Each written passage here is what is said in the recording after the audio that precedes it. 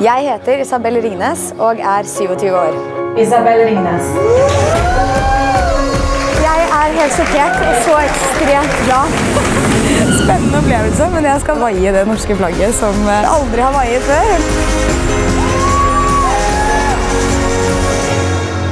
So what our students develop over the 10 weeks is really a deep understanding of what the problem space looks like. And then together with other students, they form these teams to explore what potential solutions can be and prototype solutions. So at the end of the 10 week, what you'll have is really exciting solutions, potential solutions to the biggest problems in the world.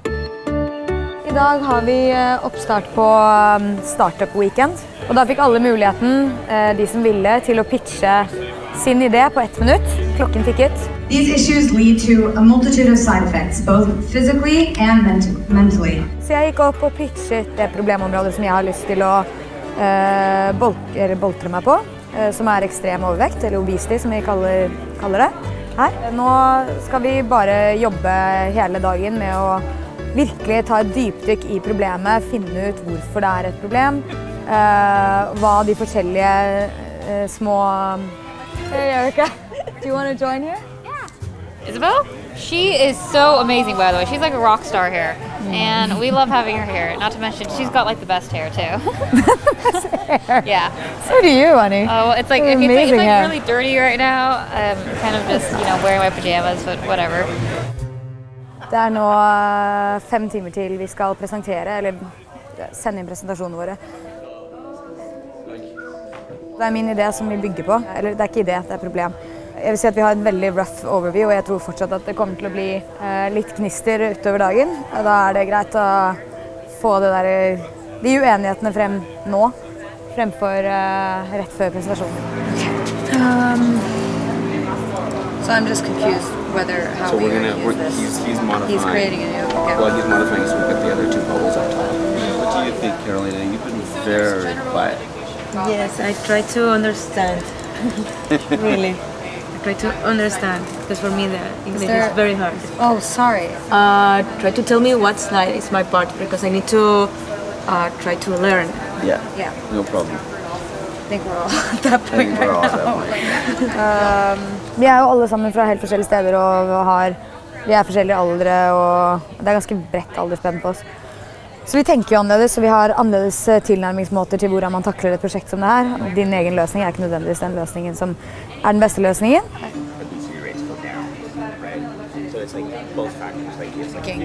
Food deserts.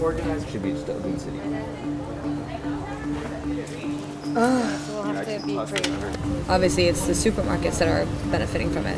The only thing I don't feel like we can totally argue is that is the one most determining factor. We're wondering how you think we should present it, or are we like on a wrong track, or like what's expected of us? This is it. Det var jo superstressende, fordi vi hadde ganske dårlig tid på slutten. Vi sendte inn presentasjonen 1 minutt før grensen gikk. Og det skal presenteres I kveld, kjapt og gærlig. Vi har bare 4 minutter. Jeg må gå over presentasjonen nå, og så går det som det går. Jeg kommer ut og snakker etterpå. All right. Hey, welcome. So we got everybody's presentations in. You guys, thank you very much. All right, Team 15, obesity. We chose to tackle obesity because it's quite literally a huge problem.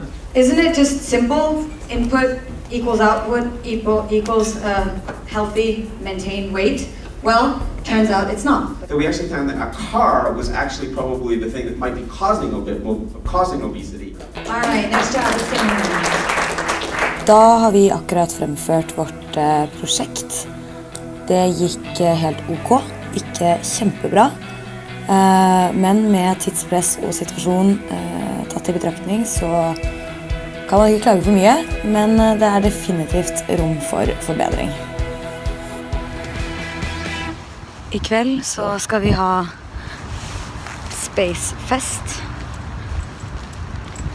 og jeg en stjerne. Flott.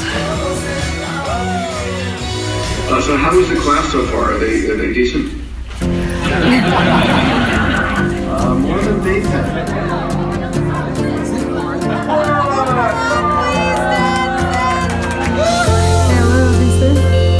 Det mycket bra. Whatever you can imagine within the laws of physics is going to happen.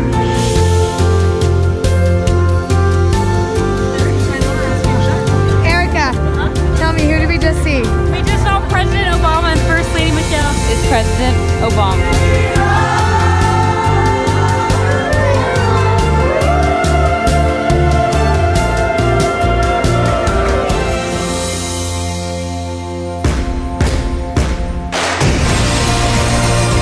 I dag den store teamformasjonsdagen, og for å være helt ærlig så det et lite helvete.